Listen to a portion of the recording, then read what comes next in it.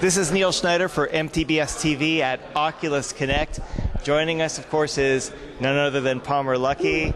Always good to see you, Palmer. Seeing you too. Congratulations, happy birthday! Congratulations on your continued success. Thank you. You must be like thrilled with this event. I mean, did it turn out the way you expected? I expected it to go worse, so it's going good, which is nice. Well, I had, of course, I just tried Crescent Bay, which is the new, I wouldn't call it a developer's kit, obviously it's a prototype, yes? Yep. Correct. So how is it, I've seen it, so I think it's better that you tell us, how is it improved over DK2?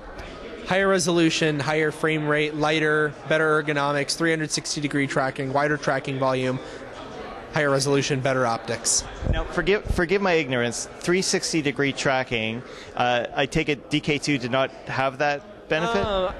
Not really. The DK2 was very close to it because the LEDs had an angle that pointed almost completely backwards, so you could actually look straight away, and if you didn't have much hair, it would often see enough LEDs to track you. But this has LEDs on the back of the head as well, so that allows us to fully seamlessly track even as you do a 360-degree spin. So it allows you to be tracked no matter what you do. Now, has Oculus's position changed on whether they're pushing a standing or seated experience? No, the Oculus Rift is still a seated experience. Because what I saw was, standing and walking. But that's a developer conference where you signed a health and safety waiver at the front door. Okay. So, but for consumers, you're still pushing the seated experience.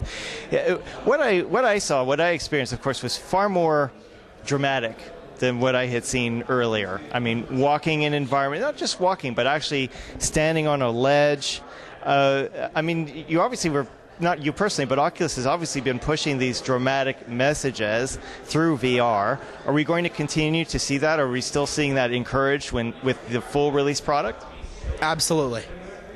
So it struck me as odd that we're going to have that seated position, but still looking over at ledges. That's what caught me off guard. These are just demos that we made for the show. Okay, wonderful, wonderful. So, and let's talk a little bit about Gear VR. Sure. I mean, this was very impressive. I mean, it's not just that the VR itself was impressive, but mobile application. I thought it was going to be full of latency. Not so much. It actually was. It was quite good.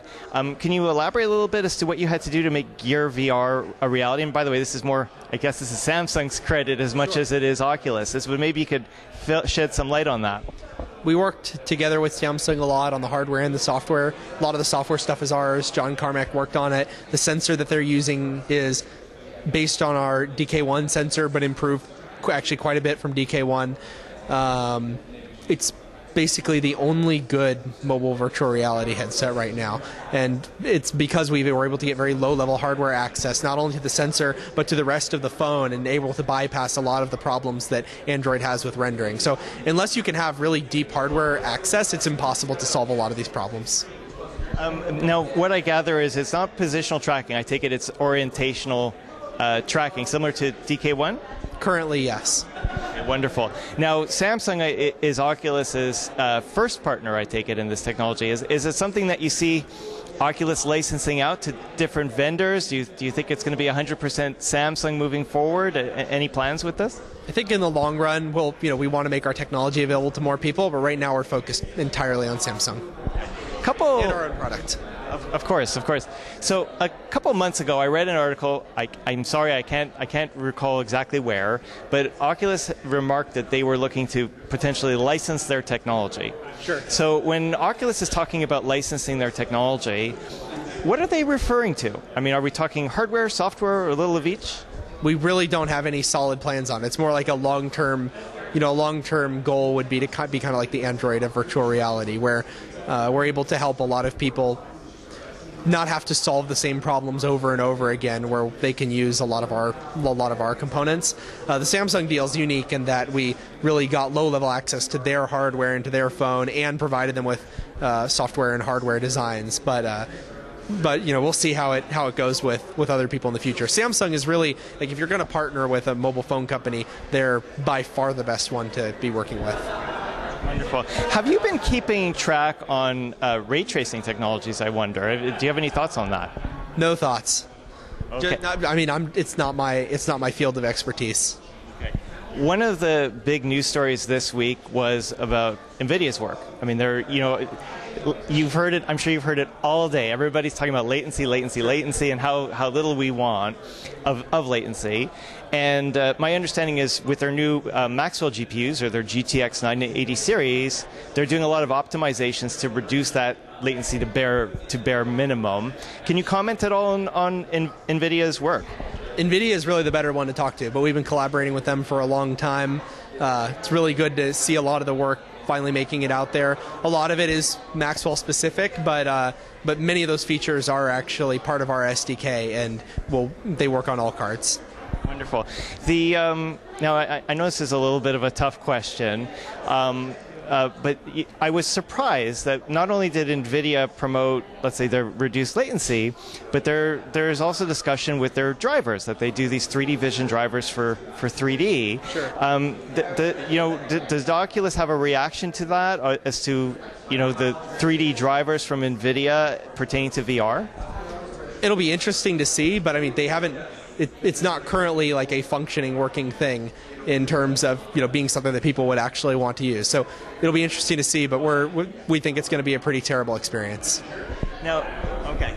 So the other question I had was, okay, well maybe we love Nvidia and we work with them, but we disagree on some things, and this is one of the cases where we think it's cool that they're trying to take their 3D vision library and convert it to VR, but we also don't think it's going to provide very many, if any, good VR experiences. And I should underscore, this isn't unique to NVIDIA. You're speaking right across the gamut of all the different solutions, yes?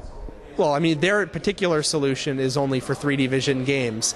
But generally speaking, that's generally the case. If the developer isn't integrating things and isn't being able to do things like reducing latency in the game's engine itself or integrating time warp, it's never going to be nearly as good of an experience as it could be if native.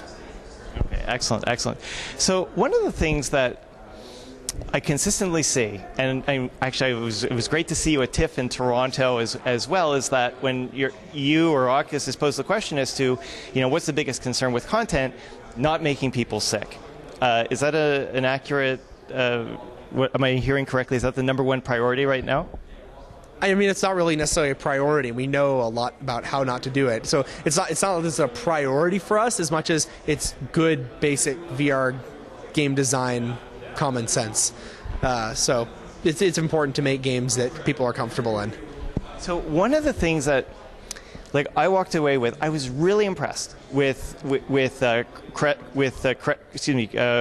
Crescent Bay, excuse me, forgive me.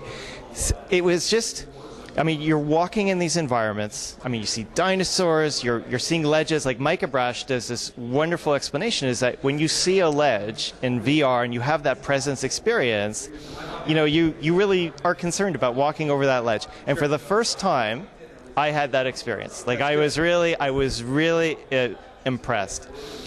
Have you? I mean, within the Oculus camp, obviously these are, we're going to see all kinds of content. And I would almost describe it as gunpowder. You could either have fireworks or you could do it for other things, because this obviously, I really think this is going to be impacting people. Has Oculus put some thought into, any responsibilities with content or any recommendations on content directions that they'd like to see versus not seeing?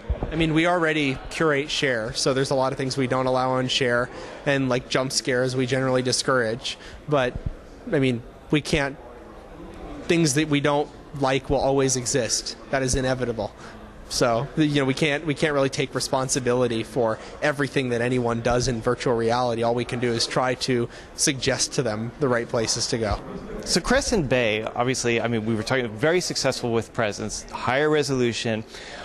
One of the big things that I heard about today was audio. Ironically, I'm using heard about today, but audio. Sure. That you've added headphones to the device. Why was this important?